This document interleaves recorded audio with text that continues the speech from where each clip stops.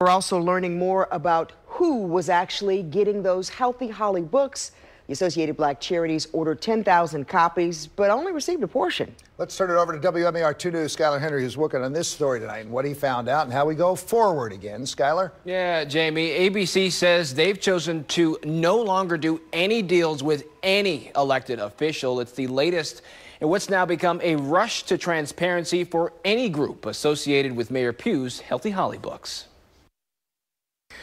Groups across Maryland are clearing up just how involved they were with Mayor Catherine Pugh's lucrative Healthy Holly book deal.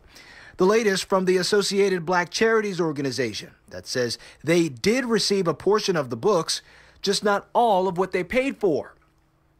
ABC's president and CEO Diane Bell McCoy, along with the board's chair Dominique Moore, released a collective statement about the group's involvement, acknowledging the group wanting to address racial health disparities among African American children, but they didn't want to allow even the perception of any wrongdoing to exist.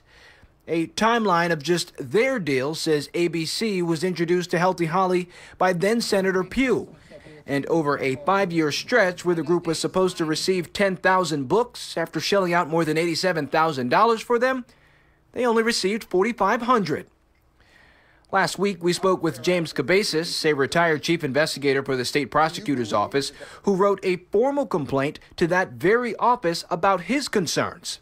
What I believe she has done, she has violated the non-feasance in office, knowing that she had a duty to report.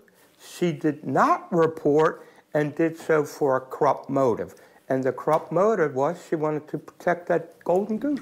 A golden goose that's at least landed Pugh more than $500,000 through a deal with the University of Maryland Medical Systems on a board in which she served.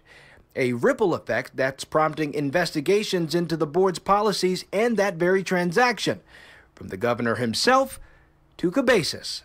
Right now, what they have is information that I provided. Their investigation is going to have to determine, is it factual?